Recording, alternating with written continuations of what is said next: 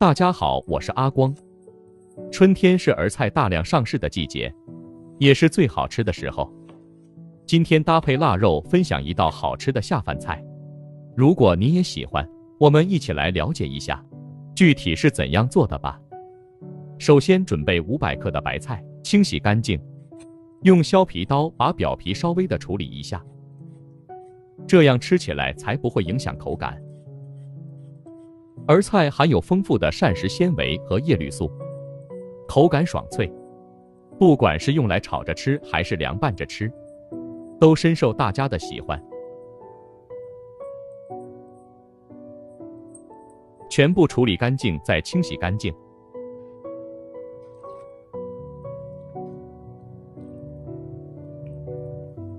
因为今天的儿菜不要焯水，我们一定要稍微的多清洗一会，把表面的一些杂质全部淘洗干净。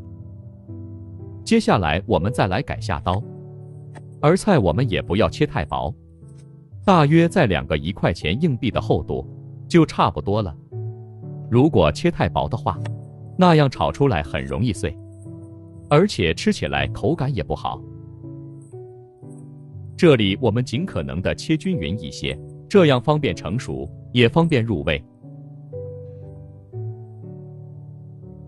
全部切成视频中这样，放在准备好的碗中。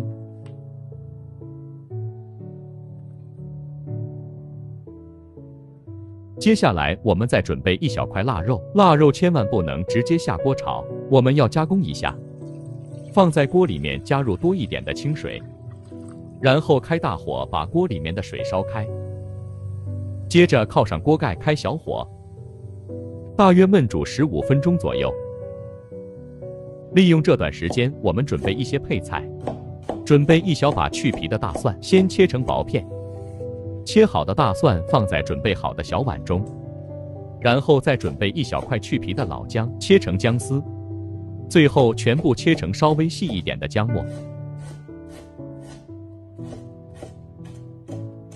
切好以后和蒜末放在一起。喜欢吃辣椒的我们准备几个小米椒，切成小圈，如果吃不了太辣的也可以不用放。不切好和姜蒜放在一起。接下来准备1个青辣椒，切成斜刀片。这种青椒没有什么辣味，主要是用来搭配颜色。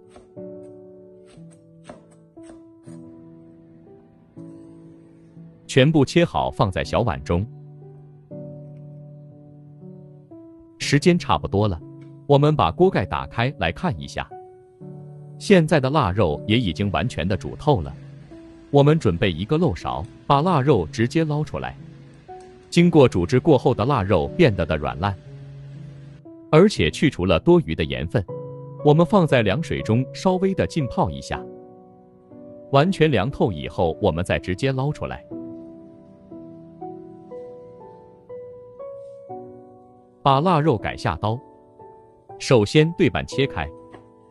腊肉也称之为咸肉，含有大量的盐分，所以我们一定要提前煮制一下。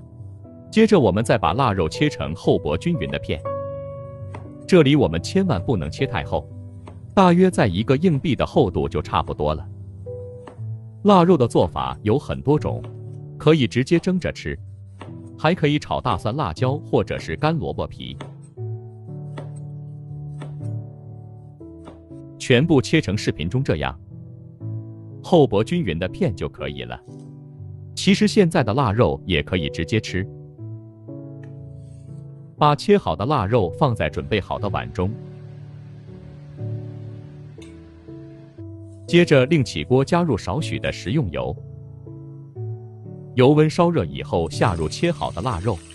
我们要提前把腊肉炒制一下，把腊肉炒出香味，炒出多余的油脂。这里全程开中小火慢慢的炒制，因为腊肉皮很容易爆锅，这里我们千万要小心一点。亲爱的朋友们，视频都看到这里了，借您发财的小手点个赞再走呗。您的每一个点赞留言都是我前进最大的动力。非常感谢您一直以来的支持与鼓励。接下来把切好的姜蒜、小米椒也倒在锅中，稍微的翻炒几下，把姜蒜炒出香味，把小米椒炒出辣味。腊肉经过炒制以后，变得有点发硬。这个时候我们加入小半碗的温水，我们要把腊肉再煮制一下，同时可以把腊肉的鲜味煮出来。接着再把切好的儿菜也倒在锅中，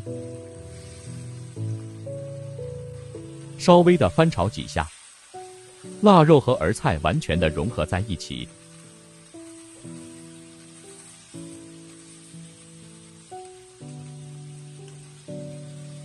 这样炒出来的儿菜有腊肉的香味，腊肉里面有儿菜的鲜味。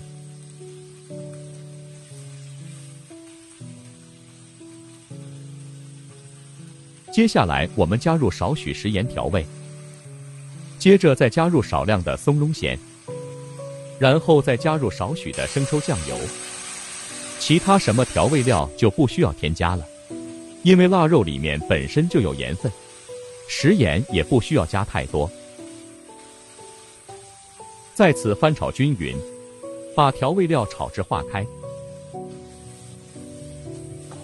接下来把青椒片也倒在锅中，稍微的翻炒几下，把青椒片炒至断生。